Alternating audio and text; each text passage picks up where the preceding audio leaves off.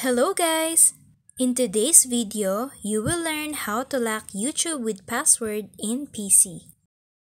To start, simply go to www.youtube.com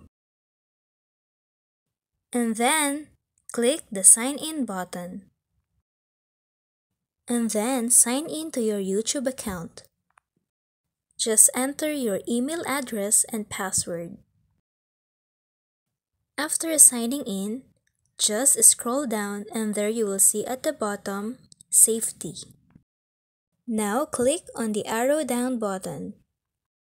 You can now turn on Safety Mode. And then check the box. And then click on Save. So that is how you can lock YouTube with password in PC. And that's it. Thank you for watching. Don't forget to like and subscribe.